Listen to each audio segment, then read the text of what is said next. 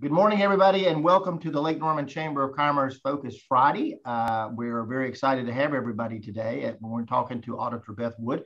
We're going to start off, though, with a presentation from Deepa Johnson, who is our presenting sponsor with Novant Health. Deepa, what's going on at Novant in Huntersville? Good morning. So we just held our pediatric emergency department groundbreaking last Friday. It's going to be a wonderful new addition to the North Market.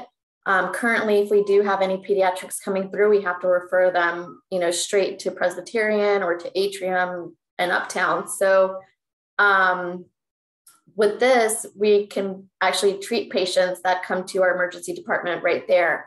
We see about 5,000 patients yearly. And so this is going to be a kind of a safe place for them, as safe as you can make it, going to the emergency department, but they're going to have their own entrance.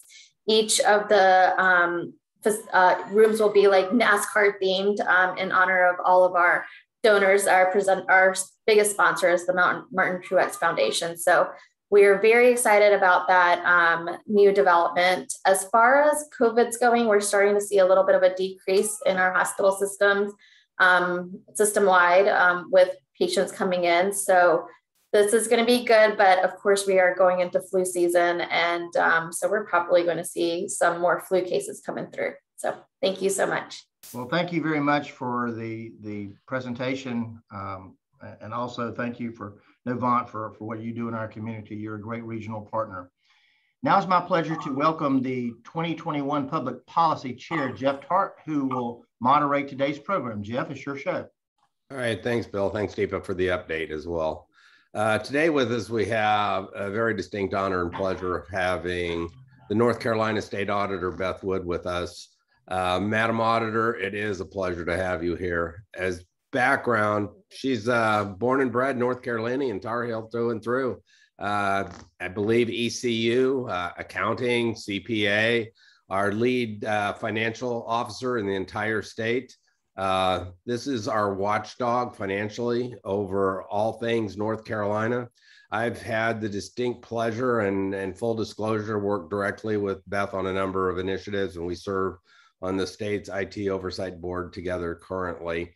I will tell you that, people talk about, you read in the paper that Phil Berger is the most powerful politician in the state of North Carolina. Well, it's a toss-up, really. Because I'm going to tell you that Madam Auditor is right there and carries her own weight in that regard. She is respected and trusted by everybody across all points of the aisle. And full disclosure, I voted for you every time you've run for office. You are an amazing lady with an amazing skill set and an amazing ability to get into the details and get to the heart of an issue. And that's a little bit about what we hope to get into a little bit today, is talk about the auditor's office and the initiatives and things you do, because I'm thinking a lot of people, even in the business community, aren't completely aware of that. So with that, Beth, again, personally, as a friend and colleague, I'm glad that you were able to join us, and I'm going to give you the floor, and then we'll get into a little bit of, as I like to say, my best Charlie Rose imitation, and kind of get into a conversation about various topics. So the floor is yours. Thanks, Jeff. Great to be with you all this morning, and it's great to serve the citizens of North Carolina as the state auditor.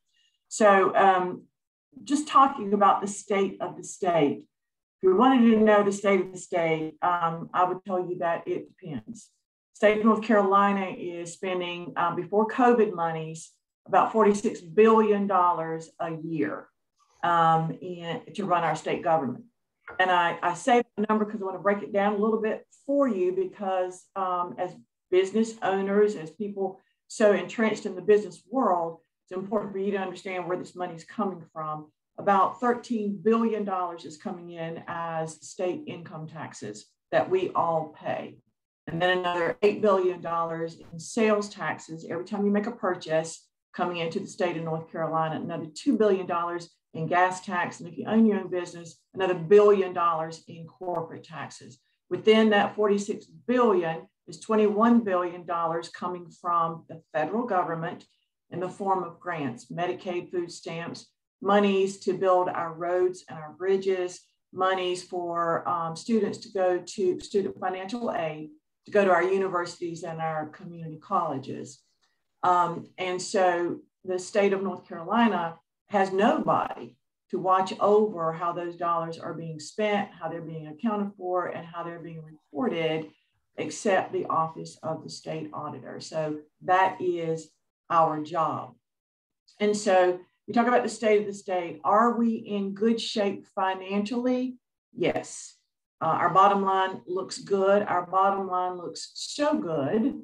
Among other policies and procedures and sort of protocols the state of North Carolina has in place through our General Assembly, through our state treasurer, and our bottom line, the state of North Carolina is only one of 14 in the nation with a AAA bond rating, which means we have the best credit rating that any state can get, which means that when we borrow money, we pay the lowest interest rates in the nation, which is critical because the state of North Carolina, as all other states, we borrow billions of dollars. So that's very important. So our bottom line, does it look good? The General Assembly over the years has helped the state of North Carolina dig out of the unemployment hole that we were in. We have dug out of and put back monies in a reserve rainy day fund. So from a financial perspective, the state of the state, we look good. The other piece I would tell you though, are we accomplishing everything that the state of North Carolina should accomplish with all the dollars that we're spending? The answer to that question, and this is back to audits that I've done, the answer to that question would be no. I'll point out an audit that we did with on the North Carolina Department of Transportation. They overspent their budget by $742 million. And I want to kind of put back in there, back up a little bit. Of these $46 billion, about 32 state agencies, our top three, their biggest three state agencies are Department of Health and Human Services, Department of Public Safety, and DOT is the third largest agency spending of our tax dollars in state government. So we have DOT has a $6 billion budget. They are building, repairing our roads, our bridges across the state. They're maintaining our shoulders of the roads, doing a lot. And they have 14 divisional offices across our state to maintain and build these roads. So we performed an audit on 2019, finding that they had overspent their budget by $742 million. More importantly than that, they ran out of cash. The Department of Transportation has a floor by which they cannot spend beneath. They spent well beneath that floor. And for all practical purposes, they ran out of cash. They had $144 million of payables on the books at the end of 2019. This money was owed to pavers, architects, and engineers, many of them complaining to the state treasurer that they could not meet payroll because of the money that the state owed them, and in particular, Department of Transportation. So we performed an audit. We showed that there was very little oversight of watching over, here's your spending plan for the year, and how are you actually spending against it? It's a budget. It includes more than appropriations, but for all practical purposes, it's a budget. And so they weren't watching their 14 divisional offices to make sure that their budget to actual was in accordance with the plan. We also found out that the 14 divisional highway division offices, once they got to the end of the year individually and against their budget, they would spend against next year's budget. Now, think about it. A budget has nothing to do with cash. A budget just is a forecast of what you think your revenues and expenditures are going to be, but they were spending against next year's budget, and which means there was no cash to go with it. Therein lies why we ran out of cash. And then we found that their forecasting methodology was so antiquated. An example was they overspent their preliminary engineering fees by $194 million for that year. And they were basing that preliminary engineering fee for the year on last year's spend. Well, preliminary engineering is a very project by project by project specific cost you know what you're going to build next year, what you plan to build or repair next year. So I just take all those projects and add it up and see which ones have got preliminary engineering fees.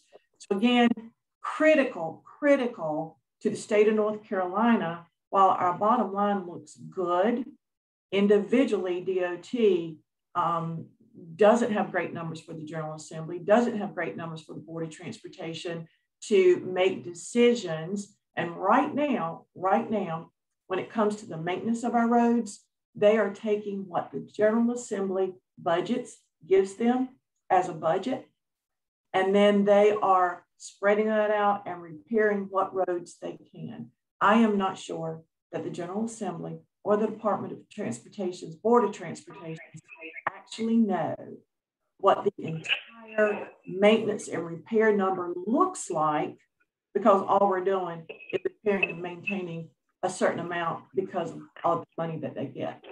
Another audit that we did, I think, is critical to use, maybe not, well, in the end, and indirectly, it will be as a business person, but we looked at the Department of Instruction, and we looked at, they received monies to run a summer school program.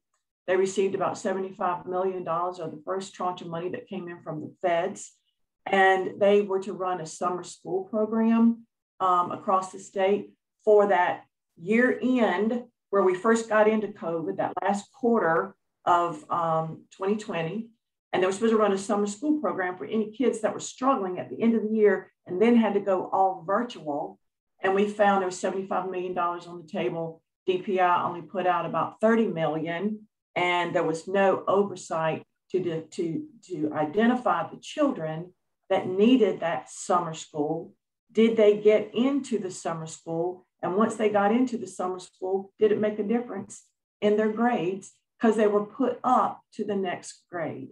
So again, stepping back, the state of the state, if you look at our bottom line, we look great.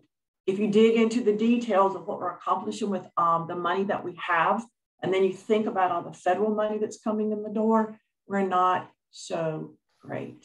So very quickly, Senator Tart, there is a sort of a quick recap of state auditor, a couple of audits we're doing, and the state of the state. All right, thank you, Beth. Well, let's jump into it. Let's go ahead, and I'm going to back up before we jump into these, because this raises a pile of questions we can jump into. Accountability, how do we track these, your thoughts on how we address these kinds of issues. But besides the audits, can you give us an overview what kind of responsibilities, charged responsibilities are for the state auditor's office? Absolutely. So we have sort of three issues or three buckets, if you will, of what we do. So we perform financial statement audits. We perform a financial statement audit on the state of North Carolina.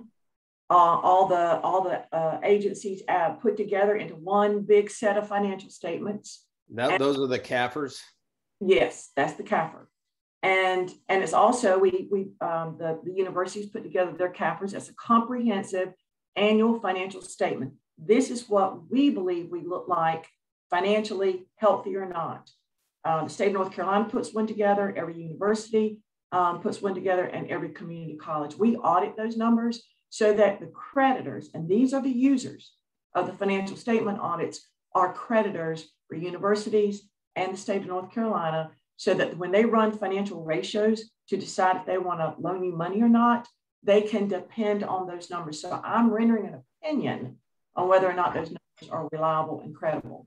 And then we perform compliance audits on all the federal grant money that's coming in the door. Are the students who are receiving student financial aid, are they eligible? If they drop out of school, did we stop the money and get back any that they might owe us? For DOT, we look at the paving of our roads. The federal government's very particular. You're supposed to use asphalt of a particular grade. You're supposed to use the gravel that goes underneath of a particular grade. And are you testing it before you lay it down? Because if not, the roads won't hold up. Medicaid recipients, are you eligible? doctors and dentists and in-home healthcare providers, are you eligible to serve these people? So we're auditing from a compliance perspective. We're doing performance audits. That's the two that I just described with DOT and DPI. Now we're looking for waste and abusive spending. We're also performing information technology audits. We are looking at heavily cybersecurity. Are we geared up for it in the university systems and the state of North Carolina? And then last but not least, these are not audits, these are investigations, but we receive complaints, probably about 800 a year. About 120 of those are, once we triage them, are true investigations that somebody needs to be looking into. Depending on the jurisdiction, we don't always have jurisdiction to do that. But we are doing investigations where we are looking at the more specific allegation versus an entire organization. And I will add to that, the state auditor's office has subpoena power. So if somebody tries to keep me out of their agency, their organization, tries to keep information or records away from me, I sign my own subpoenas and they hold up in court like any other subpoena that's court issued in order to gain access to people and records that I need to look at. It's amazing. So give us a general idea. What's the size of your staff, the types of skill sets you look for in your staff, and kind of your overall budget? I have an overall budget. I am appropriated about $16 million. I get another couple of million in receipt supported. I have 146 staff members. 126 of them are auditors. You must have a 4-year degree and 24 semester hours of accounting before you can be hired by the state auditor's office.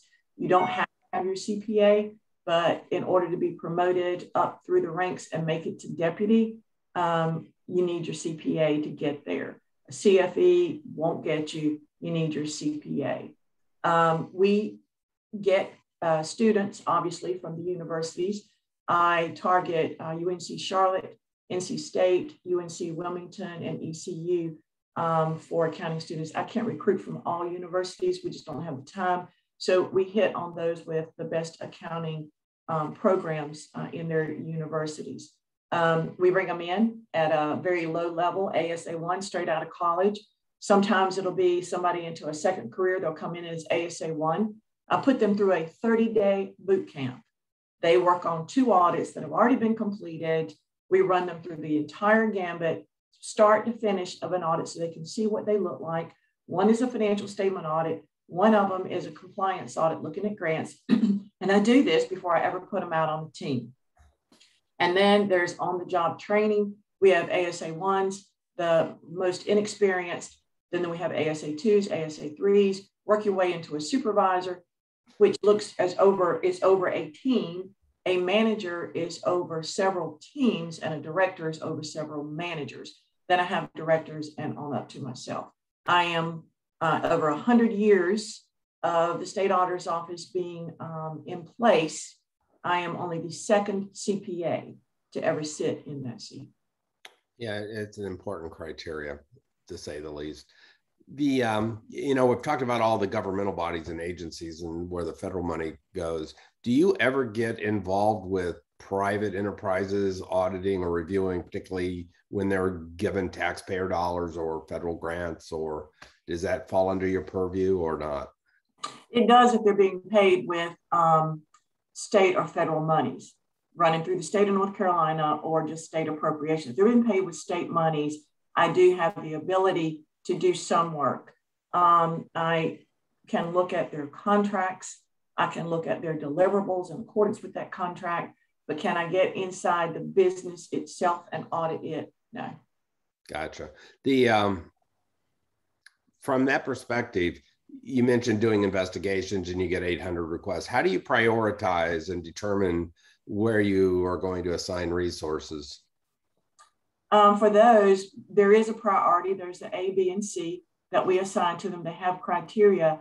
But given the egregiousness, again, if it's somebody that's circumventing the rules and procedures versus somebody who's actually embezzling or stealing, the embezzlement or the stealing is the highest priority.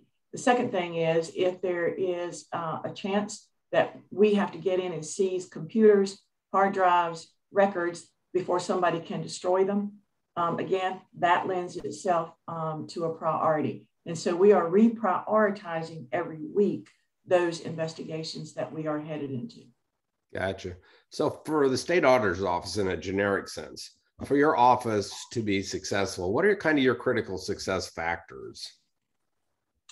Having a very talented staff. Back in the day when I went to work at the state auditor's office, we were hiring whoever the CPA firms didn't hire. And so we were taking the leftovers, if you will. Now we recruit more intentionally, and I'm looking for the best and the brightest. So I need critical thinkers.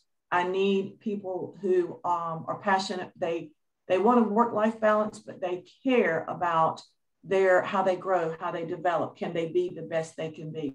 So number one, I need great staff.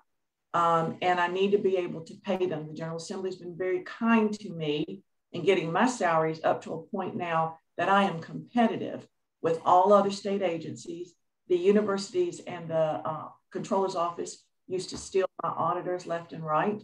Now, not so much, because I pay better than they do. And then great planning sessions. We spend a lot of time planning and determining the objectives of the audits that we do, because once you nail those down and you stay focused on that objective, it's going to produce irrefutable findings. And that's what I promised the General Assembly and the governor, is irrefutable findings. The other thing, Senator Tart, that I am adamant about, and that's the best training offered in the nation. I look high and low for the topics that we must be taught, if it's sampling, if it's data analytics, if it's internal controls, no matter the topic. I look high and low across the nation and hire the best and the brightest. And then it's a requirement that the staff that work with me, that they use that information. It directly affects the audit and the audit work, the different types of audits that they do.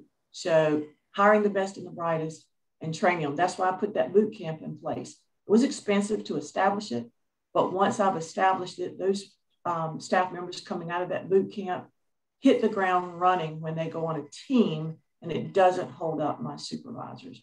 So very talented people to begin with, and then training them well. And then I have a very, very stringent performance evaluation process. All the way up to me, there's a very stringent process for evaluating the staff. If they are not performing like they should, they're put on a remediation program. And if they don't make it, they can't work with the state auditor's office. Interesting. Beth, if you can share with us, without breaching any confidences, I guess, what are the top kind of issues, projects, initiatives you guys are digging into right now, or concerns that you have? Wow, there's several, and it's not necessarily prioritized in this order. It's all got equal weight right now. We're looking in to the Employment Security Commission. Again, lessons learned. Why were we so buried, and why did we not react faster to the unemployment needs of the citizens across this state? Also, and what happened there, just quickly, if you don't mind? It's not out yet. Oh, okay. Oh, come on, a sneak preview. It's not out yet. Okay. Well, I can tell you, let me just say this. COVID wasn't the whole reason that we had the issues. COVID was not, that's what everybody said. Can't get it out, too many, but we weren't functioning real well before COVID hit. So there you go. All right. And then DPI, there are concerns by legislators for kids that when we went virtual, how many children were lost? How many children just fell under the radar because they didn't show up to school? And the school systems, there's 115 school systems across the state. LEAs. And they're all saying that they lost 0 to 1%. I've talked to too many teachers. The legislators have talked to too many teachers about kids not showing up virtually. And so I am in the throes of going to determine that at the request of a legislator, how many did we lose? Because think about this, and I'm looking at it for the school year that was under COVID. And everybody says, well, Beth, that's over with. That's over with. We're back in school now. No, it's not over with. All the children that were lost or didn't get the education that they needed are going to suffer for many years to come. So we need to find out who they were, who they are, something about it. And then there's always the influx of COVID monies. You know, the COVID monies are coming in from the feds to help the state recover from COVID, and frankly, to be better than we were before COVID hit. So there's billions of dollars coming in. We've never been great at disaster recovery money. We've been great at getting them out the door. We haven't been so great at making sure that we got everything we were supposed to get for all the money that came in the door and we spent. So we are looking at what metrics are the people that are receiving the money, those that are giving it out, what metrics are you requiring to show that the true number of kids that should have been schooled in the summer school were? What are you doing to show, or what metrics are you asking for to show that once they went through summer school, their grades, their capabilities to go into the next class improved? The COVID monies that are going out to cities and counties to be spent, what are you looking for them to show not only that they spend it on the right thing, but they accomplished absolutely, was there any waste? Was there any duplication of effort? Did they accomplish everything they could have with every dime they spent? So for the COVID monies, and again, the Employment Security Commission, DPI, and then all the federal money coming in the door, those are our three top priorities for probably the next couple of years. For DPI, we learned before COVID hit that not necessarily are all of our school systems meeting the North Carolina required education standards. Now, this is before COVID hit. So it's even more urgent to make sure that these kids that are being, moved from one grade to the next, that the capabilities and their competencies support that. So you're auditing, in a sense, like human capital in a way. It's not just financial numbers. Absolutely. Which is a huge. So just for a brief moment, because I'm going to shift back to the COVID and I want to talk about PPP for a moment, but how do you track individual kids to know, do you get it down to an individual person and name and location, and what's that process involve? Well, we are going all the way down to the individual schools. So we're looking at what did DPI do to make sure no kid got lost, no child got lost. And then we're looking at the LEA at the district level. So right now I am in a particular county. I'm looking at what the superintendent's office did. And then whatever they tell me, I'm going into 46 individual campuses to see what was actually done, because the General Assembly is going to be asking me to do 5 more. So before I saw it was on the books, and I thought this is a great idea. We need to learn about this sooner rather than later. It's a valid concern. So we jumped out there and we're doing a pilot project on a particular county. And like I said, I'm starting at DPI. I'm looking at the superintendent's office, and then I'm looking at the individual schools. And I'm just telling you, peek preview, don't have this tied down, but the initial look, it ain't good. Wonderful. All right, jump into the COVID dollars as we talk about so much influx of money to the states. Can you talk about your office's involvement and generally about the PPP program? I mean, there's been certain levels where they've talked about, the loans will be forgiven, particularly on smaller businesses and stuff. And who, and if anyone, would be responsible for the audits on the larger organizations to ensure PPP has been spent correctly, the loans are getting repaid appropriately, those sorts of issues? Jeff, my responsibility is really at the state level. So who gave it out? How well did they monitor it? And then I write them up. The proof is in the pudding, though, to move on to the organization that actually got it. And are they on that list that should pay it back? And so we have not decided. I am always one not to just talk about the controls and did they do their job well enough. If we see that the controls were not there and they didn't really monitor the spending, they didn't really go back and look and see were these people really eligible, because I'm hearing these rumors that people got it that shouldn't have. We are more than likely going to go down to that next level that shows how bad or not this is. Sure. Two big funds, two areas that we set aside monies for the future in the state, particularly for state employees, teachers, et cetera. And maybe if you can give us a quick overview of the state of those. The one is the pension plan for retirement funds, and the other is the healthcare plan. Can you give us a little insight to where we sit with both of those? Wow. The pension fund is in great shape. We are the second healthiest in the nation.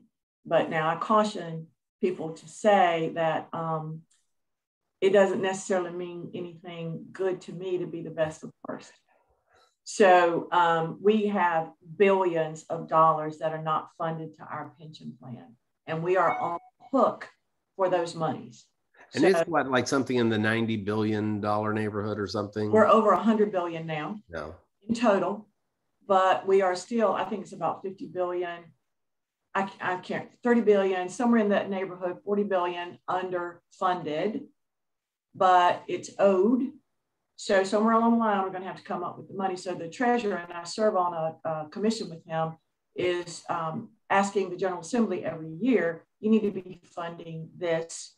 So down the road, it doesn't get so big and it hits so hard. Right now, we can cover, all those that are retired, we can cover it beautifully. But one day, if we're not funding it, that's not going to be the case. And that's going to come from the taxpayers having to fund that. So the General Assembly needs to be appropriating some money along those lines. The health plan, we are eating up our reserves because we are spending more than we're taking in.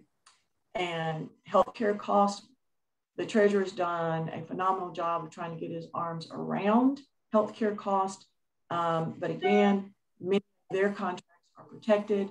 And for instance, and our insurance, our insurance will be paying a different price at one hospital for, let's say, an appendectomy that they're paying at another. One will be higher than another. And for all practical purposes, the appendectomy should be pretty close to the same price, whatever hospital. But we can't get our arms around this. And it's been said that these insurance companies are offer better prices to businesses off the backs of the state of North Carolina's insurance health plan. In other words, we are paying more than we should out of our health plan for, and it's lowering the rates of some private businesses. So, but again, really hard to get our arms around because there's so much protection around the contracts that are being written and the agreements between insurance companies that we use and the same insurance company that other businesses use. Is it accurate that the health plan is one of the biggest concerns because it has fairly significant unfunded liabilities? It is absolutely one of the biggest concerns for myself and the treasurer. Absolutely. Kind of jumping a little bit to IT, which is get my nerd going here this morning, because working around it, it's interesting. You talk about spend because all the departments, as you know, kind of keep track. And I tried to get an accounting, if you will, for lack of a better term, to get what do we really spend in aggregate, which is almost a number that's impossible, but it's like it's over $2.5 billion if you add it all. It's a big number. And we've done things, and I'd love your insight because I know you've worked with NC Tracks, when that project went, and it was like 450 million overrun.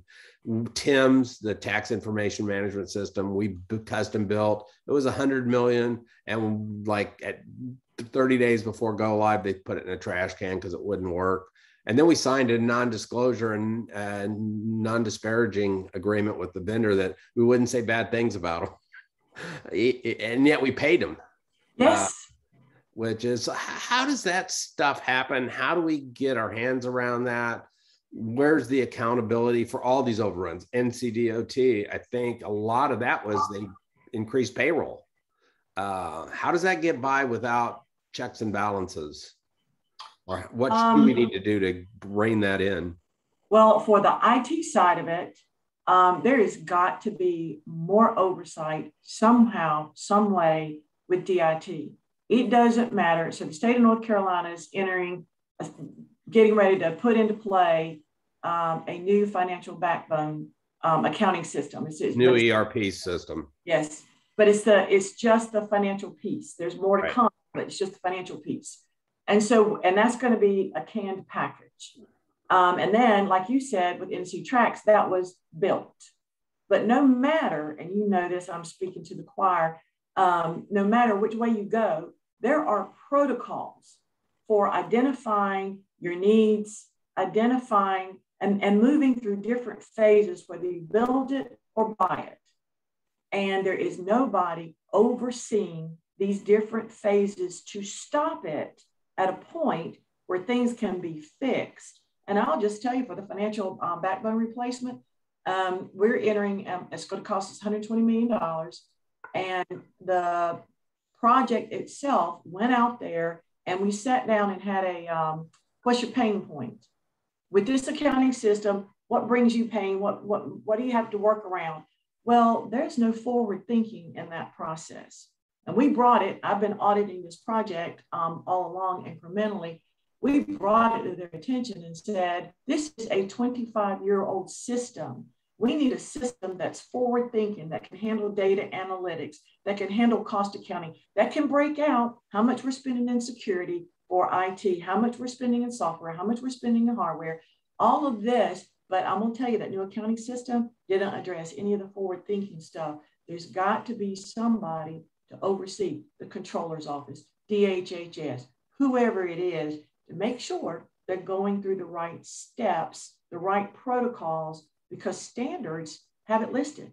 They have it, there's standards out there by which you should implement either one of these, build or buy, but it's not happening, Senator Tart, it is not happening. So DIT has got to start stepping in, and they have not, and watching over these projects.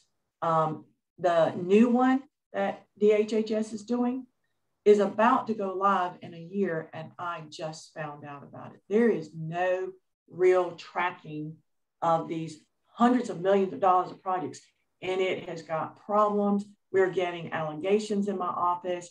Somebody has got to be aware of all the software being built or bought to be added to our system in state government, and then somebody's got to be tracking the implementation, whether built or bought.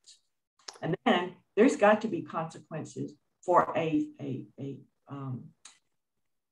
agency to overspend and run out of cash because you weren't managing well enough. There's got to be consequences. Now I'm going to say the secretary in place at DOT at the time, gone. The chief financial officer, gone. The chief engineering officer who made the decision, not the lawyers, who made the decision to go out of compliance with the law, gave all these big raises, he's gone. So some consequences there, not, I think, enough because everybody was allowed to resign versus getting fired. But again, at least the troublemakers, the problems, the source of the problems are gone. This is something I don't know and curious about. Is there a compliance officer overall in the state or within the individual departments that are responsible for compliance? Some do, some don't. The biggest fix to all of this is if back in 2007, and you may have been in the General Assembly at that time, you passed a Internal Audit Act. That is where the real finding out of these things that I'm naming off to you before I ever get there is your internal audit department. We have 186.25 internal auditors. We spend close to $20 million a year directly on salaries and benefits. And the program does not work. It is so broken. I have been working with the legislature because they should be assessing the risk of all the things that I'm telling you about should show up in the risk. If DOT internal auditors were in there looking at budget versus actual and how are they monitoring the 14 divisions and is anybody spending again? That's low-hanging fruit that an internal auditor could find. And I'll give you an example. In DOT's internal audit, looked at contract letting at the 14 divisions across our state, the DOT highway divisions. We looked at contract letting, or they did, internal audit looked at it. And they said, generally speaking, they are doing a good job of contract letting.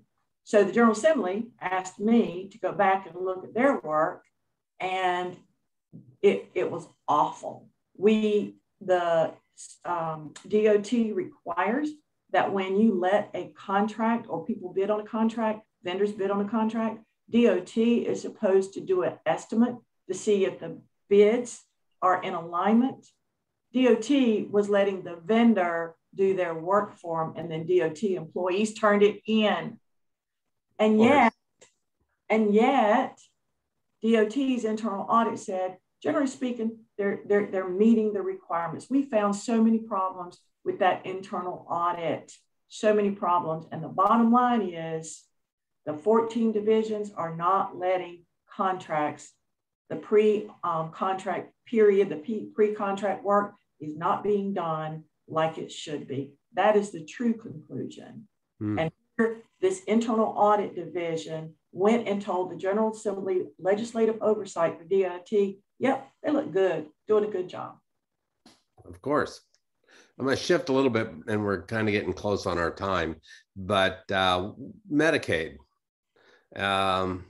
what's your involvement around that program? What's the thoughts? I mean, it has been an issue for a long time, particularly between the governor's office and the General Assembly. And just, can you give us your take and thoughts? And for a long time, I said that you should never expand Medicaid until you get the program fixed. There are so many problems in Medicaid. We were overspending our budget at the state, I don't know, 500 or 600 million because of the lack of oversight in Medicaid and the lack of tracking and doing a good job. I believe they have got that under control. And then we started looking at the eligibility determinations.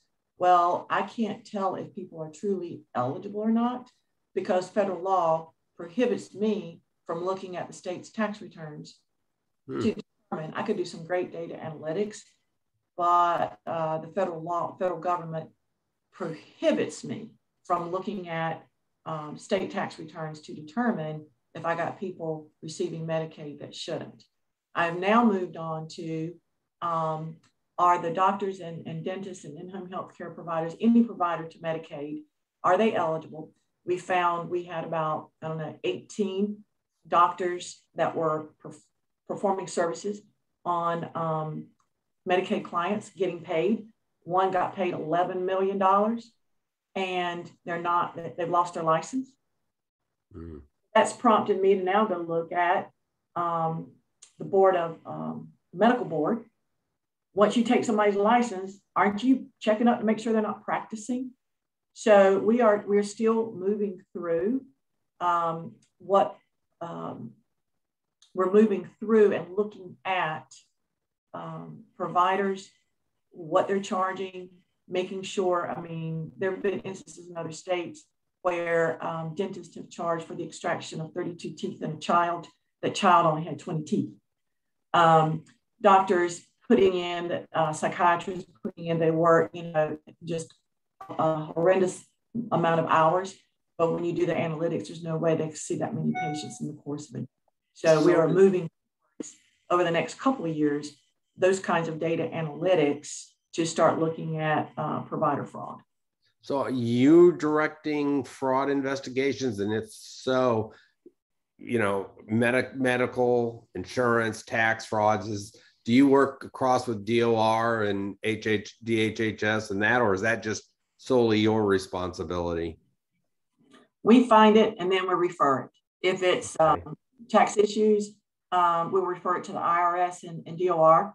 If it's fraud, we refer it to the SBI or the FBI, depending on the where the jurisdiction is. Sure. Well, and we're currently referring some things right now to the FBI and the SBI on some local government issues where finance officers, town managers are stealing from their local government. All right, Madam Auditor, inquiring minds want to know, what's a typical week look like in the life of Beth Wood? I am attending many meetings. I move through the process of my discretionary audits, whether it's an investigation, well, they're not discretionary, but my investigations in the discretionary office, like performance. I am involved all along the way at specific increments so that I can be apprised of and know where these investigations and audits are headed. I am speaking to groups to let Rotary clubs, Lions clubs, Civitan clubs know Chambers. what's going on. Yeah, and chambers, what's going on in your state government. Meaning for strategy meetings, just had an all-day meeting with my executive staff to work through the strategies for our agency. And so my calendar is booked up day in and day out because I am involved with the General Assembly. I'm involved with the audits in my agency. It's why I can get up and talk about them as well as anybody who is on the audit. I am ensuring irrefutable. I'm making sure that the controls are in place, that our findings are irrefutable. And then I have a lot of speaking engagements. Okay, so, and we'll see here in a second if anybody else has something to chime in.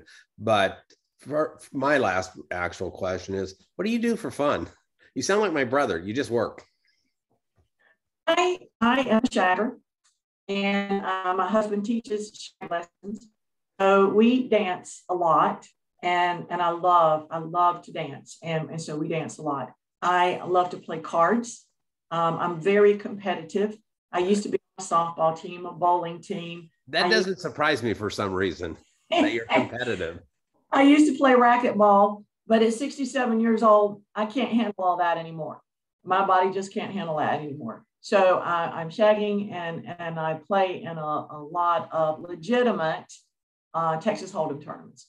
Ah, nice poker player. Well, I've got one person who would has something to, and I don't know if it's just a saying hello or might actually have a question, but someone you may know, Mr. Jay Leesman, who was one of the past presidents of the CPA Association for the state, one of our past presidents of our local Chamber of Commerce as well. Jay, good morning.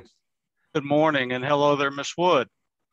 Good morning, Jay. It's great to see you. I'm a big admirer of you and all that you've accomplished. I appreciate your continued support.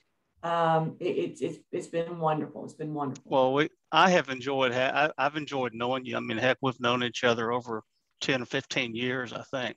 Yes. And just to add to what Beth said in the very beginning, I just want to reiterate, you all don't know what state of affairs the office that she holds, what all was not going on before she came in.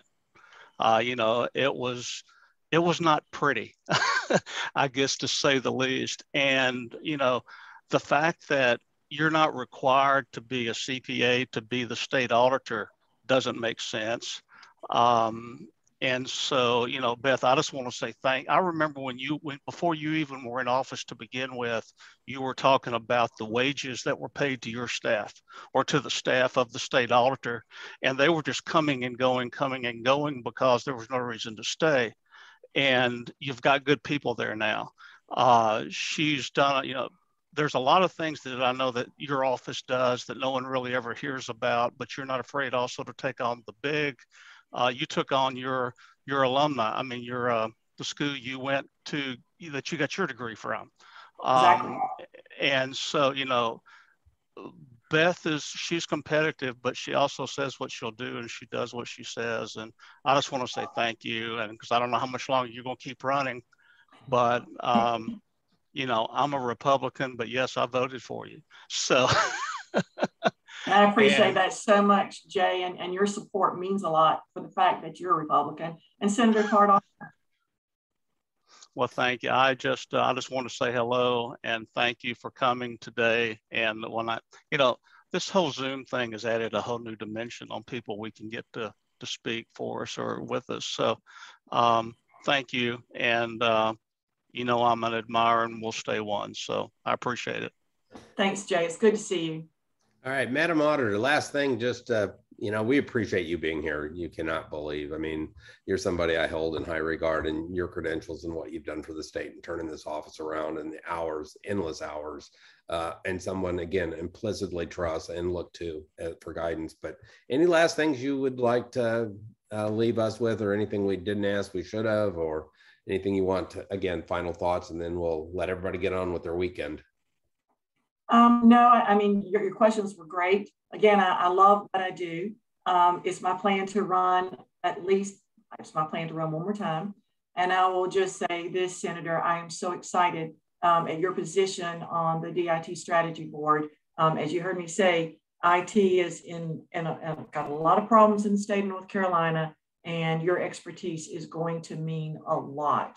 So very excited about the fact that I'm going to continue to work with you, and then I'm going to continue to work with you in the position you have now, because I believe it's going to add a lot to the state of North Carolina and our technology issues. All right, Madam Auditor, appreciate it. With that, I will flip it back to you, Bill. Jeff, we just wrapped also candidate forums in all three North Mecklenburg towns, Cornelius, Davidson, and Huntersville. The chamber is nonpartisan. We don't endorse candidates, but we encourage everybody to please go out and vote. It's going to be a low turnout because the local town elections are really the only things on the ballot. But those elected officials that we elect are making some significant decisions for our towns in terms of quality of life, our communities, our businesses. So please go out and vote for the candidates that represent you, best represent your views. So please do that. Jeff, we have our public safety luncheon next Thursday, where we're going to be recognizing the outstanding police and fire in each of the three North Mecklenburg towns, Cornelius, Davidson, Huntersville, and our Crime Stopper of the Year. So we still have opportunities to register for that. Who's on deck for our next Focus Friday, Jeff? Yeah, it's next month. We'll have the President Pro Tem of the North Carolina Senate, State Senator Phil Berger. So it'll be a pleasure. Hopefully we'll have closed out the budget, have one signed and in place, and he'll be able to share the highlights. Well, thank you very much for moderating today. And Beth, thank you very much for taking time to join us and sharing the important role you play in Raleigh. Thank you, Bill. My pleasure. Have a great day at the lake, everyone. Take care.